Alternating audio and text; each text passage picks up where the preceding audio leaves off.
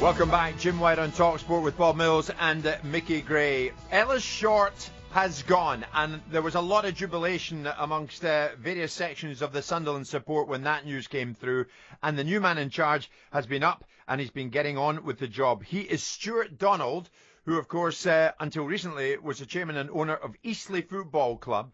And now Stewart is putting all his energy and all his attention into Sunderland, because Sunderland have dropped from Premier League to Championship to League One. And it absolutely breaks Mickey Gray's heart. Mickey's sitting beside me right here and now. Mickey, did you say or did you not say very briefly that you questioned whether or not Stewart Donald had the finance to go in and get Sunderland? Of course I did, because the reasoning behind that was because we've just been down in the doldrums for, let's say, the last 5 or 6 years without a shadow of a doubt. You know, relegations from Premier League, fighting relegation, and then another relegation to Championship.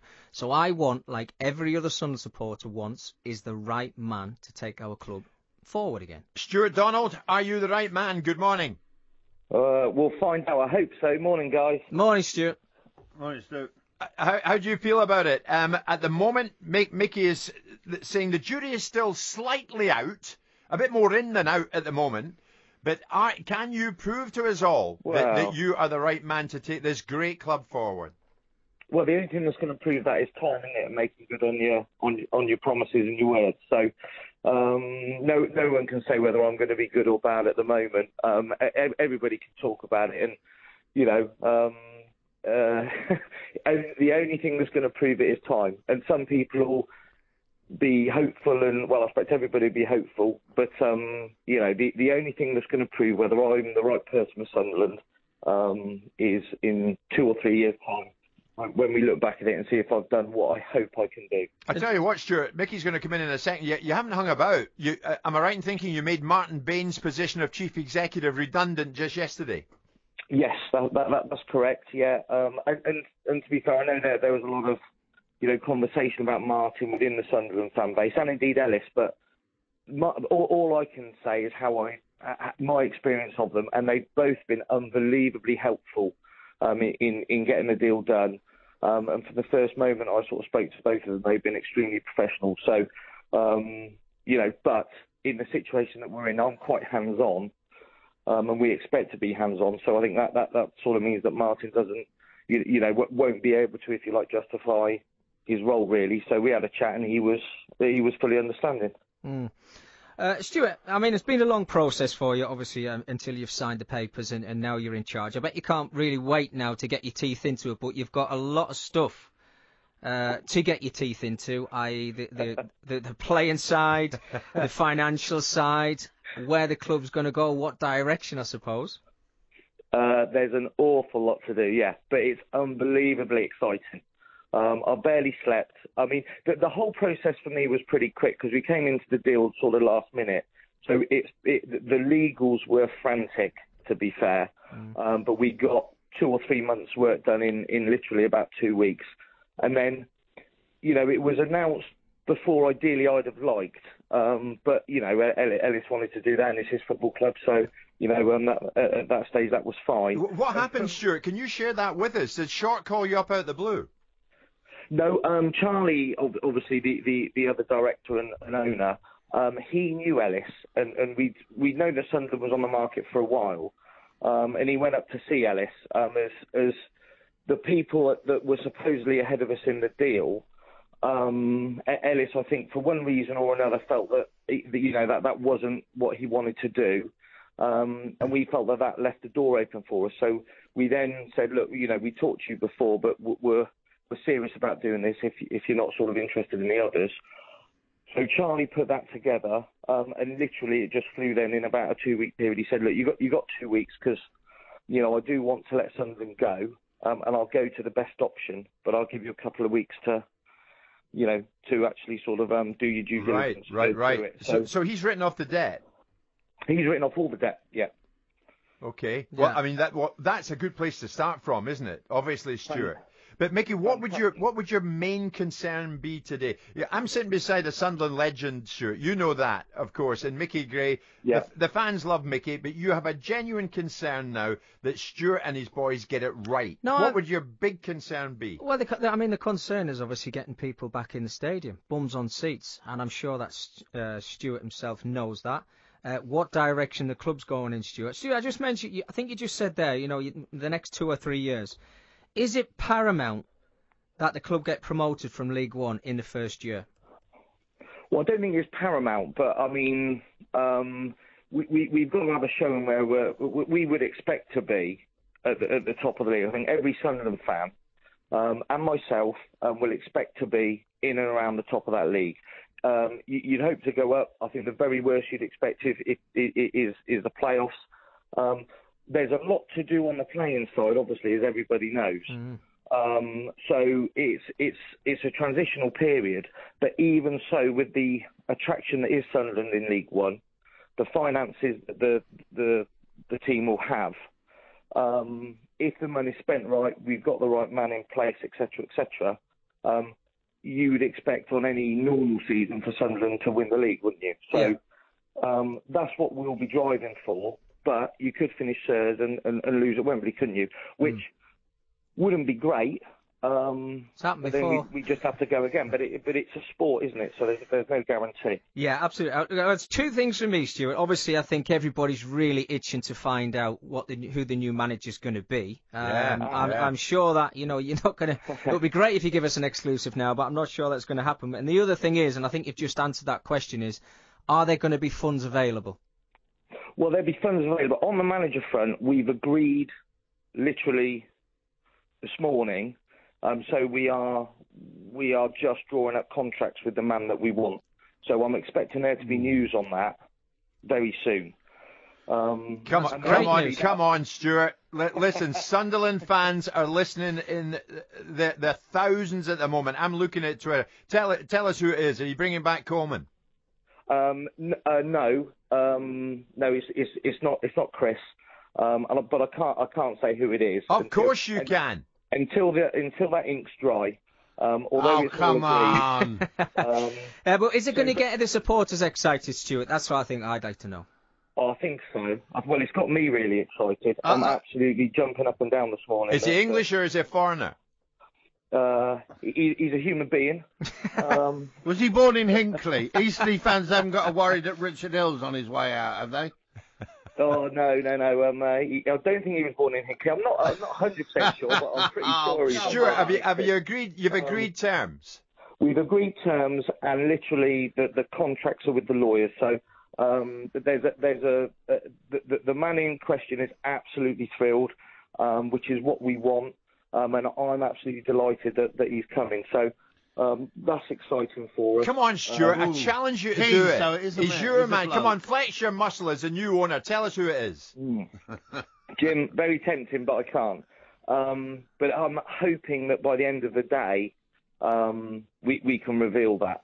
So, there's a lot to do, and we've got to move quickly, and we've got to get ourselves organised. It's a big job, but that manager will have, without doubt, the biggest budget in the league. The issue, of course, is the existing squad and their desire to stay.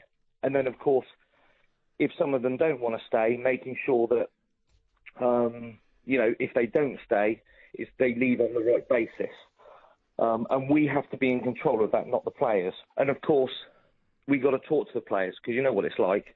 Agents here potentially see an opportunity to make a fee and get their players moving. So, of course, they're all telling us the players want to leave.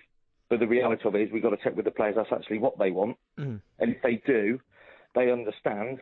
But, of course, if we keep some of those players, they should be the best players in their positions in the league. So just because they're saying they want to leave, they might just have to talk to us, except that's not the case. Stuart, Callum on Twitter is saying, Jim, please get in. Ask Stuart what's going on with Jack Rodwell. What's going on with him? Well, Jack Rodwell obviously is going to need a conversation. I've seen everything that's been said. But Jack Rodwell, just like every other player, needs to have a conversation with us about their desire to be at the football club. And Jack's no different to lots of them now with what they're saying.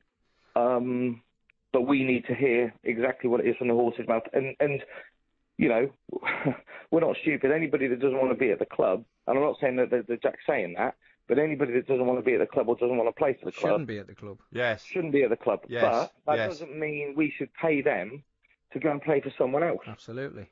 No, So, no. Stuart, you I know. can tell you, I'm looking at the TalkSport Twitter feed, and you are getting enormous backing from the Sunderland fans who are coming on to it. And they're all saying, and you know what I'm about to say, Stuart, get him to tell us who it is. Well, Jack's already sussed it out there on Twitter. I can't believe Pep's leaving City to come to Well, there you go, eh? Stuart, is it Mick McCarthy? No. Whoa. And that's the other things. You know, I suppose that the Sunderland fans, you know, there's been a lot of chat in the last few days. So I think that they're starting to get a feel of what we're going to try and do. It is a big job, and Mickey and lots of other people are going to be concerned because of where the football club's been. Lots of people have said to me, "Why buy it?" Well, when do you get a chance to buy Sunderland Football Club? And yes, it might be in a little bit of a mess, but that what's going to fix that is hard work. And if you get it right, what a football club you've got. But Stuart, as Mickey will no doubt verify, you cannot get it wrong, can you? This is Sunderland. This is one of the proudest clubs in England. And you know the responsibility that comes with the position that you've now assumed. Well, I can't get it wrong because I've got my name above the door and I'll put my name to it, haven't I? So if I get it wrong, I'm going to look like a right turnip. So you know, my reputation's on the line here. I could have stayed below the radar and not got involved, but it just looks such a wonderful challenge, and you can see even in that game where I went to Wolves, the people are just crying out to feel connected with their football club, feel involved, and actually just have a team that they feel doesn't take the mickey out of them and actually understands their values, and that's what we got to build. And Stuart, I mean, yourself and Charlie, obviously, moving forward, you know, you've said yourself, if this club does get the potential and get itself back into the Championship, there's going to be more funds needed. There was speculation about Repsol maybe involved in it, who obviously are absolutely huge company. Is that the direction that we need to be going in when we get potentially to the Championship and to the top half of that table? Well, depending on what the finances look like, obviously the key here is to try and keep as much of the club's revenue that's going to be generated from the parachute payments as possible, so that it gives us a bit of war chest if we can get back up in the Championship. And that's for the next 2 years, isn't it? 40 million a year. Yeah. So there's 2 years left, but obviously it diminishes. But what we need to do is we need to run the football club correctly. Not have people take the mickey out of us, so we're not wasting money and getting no value, i.e., paying players off or not getting through transfer values, etc. We've got to get that right, and if we get that right, that will help us with our war chest. But the day the deal got announced, I got offered £22 million more than what I paid for it to sell it, and I hadn't even had it. And it's you got offered 20+ million to sell it on the day you got it. Yeah, well, he was actually 17 because I got the figures wrong. But, he said, I'll give you 22 million more. But I've got no interest in that. What I have got, when we're talking about where do we take the football club, there are lots of people in the business world that I know that have expressed an interest. And there is one person who is a very good friend of mine that I would be very interested in, who is very well connected. And as soon as I did the deal, he said, Stu, can I get involved? And I'm going to pop over and see him this weekend in Monaco because the Grand Prix is on. So I thought it's been pretty hard work. I'm going to have a couple of days off, and then we're going to sit down and I'll see if he wants to, dot the I's and cross the T's. I've told him about the deal. He's good in football. He's good in business, and I think I might get him involved, and he wants to be involved. But that will be a minority stake, but he's the sort of guy that if you're talking about, if I can't do it, could he help me do it? Absolutely, yeah. Yeah. Stuart, quick one for me. You're giving us so much here, Stuart. I'll say it, Stuart. I mean, look, there's been so many mistakes over the last 5 or 6 years. You can't say that because you've just bought the company or the football club from them. You can't afford to make one mistake, Stuart. I think you know that. Well, I can make a small mistake in the tea room or but no, I can't get it wrong on the pitch. Yeah. And I've got to get the manager right, and I've got to deal with the existing squad right, and we've got to get our recruitment right. And this is why you're going to be hands-on. Yeah. I've got to make sure that what might have happened from afar, and I don't think I'm talking out of turn here because Ellis would probably say this is, he was an absentee sort of billionaire owner, and what tends to happen there is regardless of how much money you've got, it just sometimes creates the wrong culture within the club. Exactly. People don't really sort of treat the money like it's their own, whether you pay, and I saw this in one of the lads that was signed in Dong. I saw the newspaper article about when the club signed him for a record fee. And it basically said the existing club couldn't believe how much money they got for him.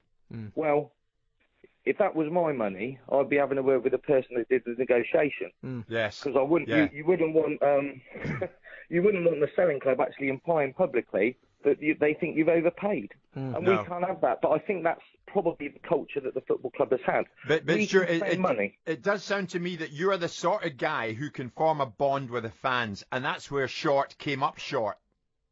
Well, I'll probably start from a different place because, I used to go and watch football like all the Sunderland fans will have done from a very young age. So that was my experience of football, and I just loved it. And I feel that football's moved away from that for a lot of the clubs, a lot of the big clubs, because it's far more corporate now, and it's all about TV revenues, etc. But it doesn't have to be like that. It should be the way that it needs to be, which is the club is the fans, isn't it? Absolutely. So without the fans, you haven't got a club. Absolutely. Okay, I cannot tell. Niall Jones, who's a big Sunderland fan, he tells us, Jim, I've just woken up early morning here in Mexico. I'm listening to this. Stuart Donald's got to tell us who the... Right, Stuart, let's finish with this. Right, here's a challenge. Okay, live on TalkSport. I mean, millions listening to you right now. I think the Bob will have a go, Mickey will have a go, and I'll have a go. If one of us gets it right, will you give it the thumbs up and agree? No. Come on, Stuart, you've got to do it. Down. Sorry? You might be able to tell from my reaction. Go on then. Are you about to give Frank Lampard his first job in management? No. Well, it's not Chris Wilder, so I'm just going to throw one out there. It's not Gary Rowett. And I think he's probably got the potential to be a manager. He's probably got the potential to be a manager at Sunderland Football Club. Neil Lennon, I'm going to say. No.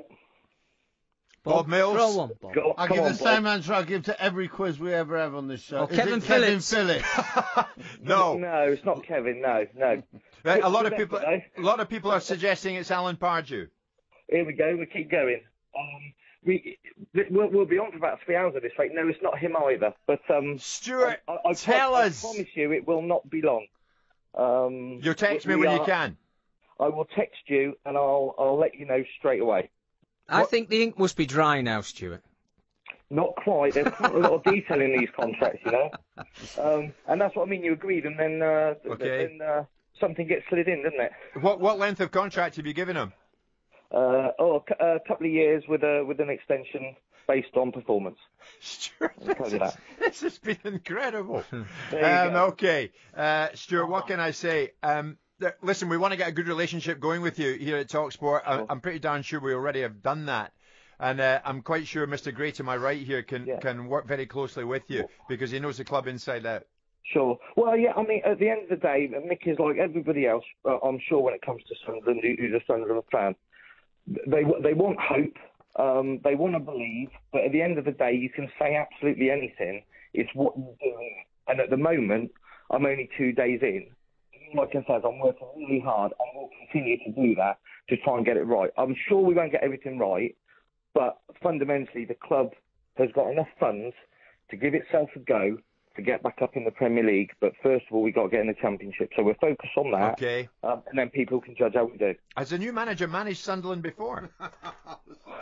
Go on, Stuart. No. No. All right, okay. How much you paying? How much is Wenger costing then? Ah, Stewart, you have been magnificent, my friend, and this is just day one with us. Terrific. Mickey is nodding here, giving you the thumbs up, and good stuff. we let's think. see if I can deliver.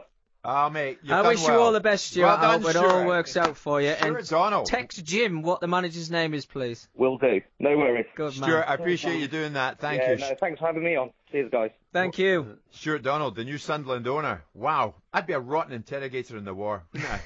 I couldn't get it out of him. You tried. Stay with us.